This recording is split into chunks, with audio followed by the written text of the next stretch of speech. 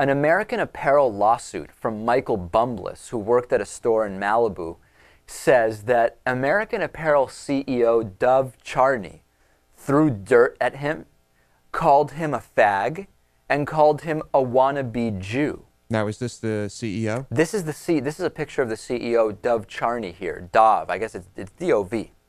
In any case, the attorney for Mr. Bumblis is not saying officially why he was fired.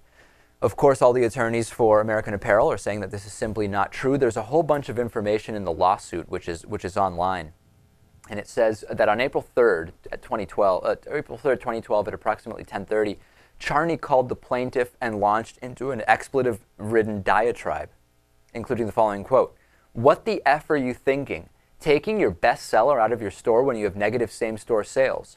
You should have been effing fired months ago. I told Spring to go ahead and fire your ass, but she said you've been improving. You're wasting your time with that no-name effing company." Apparently referring, Dov Charney was under the impression that this employee was like doing something with another company, a competitor, I don't know.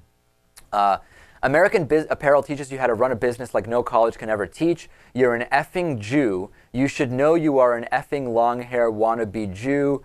Get your effing S together, fag. Where is your effing creativity? Blah, blah, blah. And then apparently later there was an incident where dirt was thrown at him. This is just a bizarre thing. It seems like, looking at this picture, I have to say, Sacha Baron Cohen's latest character is not as funny as the first one's, is it? Right.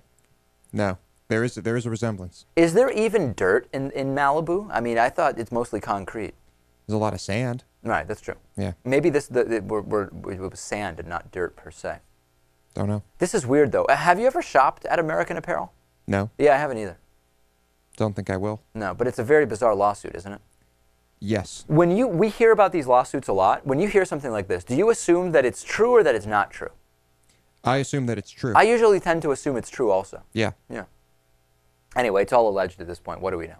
Let's take a break. Next, we're going to talk to David Silverman about that incredible appearance on the Bill O'Reilly Show, where O'Reilly told him Christianity is not a religion. Fantastic interview coming up. Stay tuned, and then there's still plenty more stuff after that, so don't go anywhere. Facebook.com/David Pakman Show. The David Pakman Show at davidpakman.com.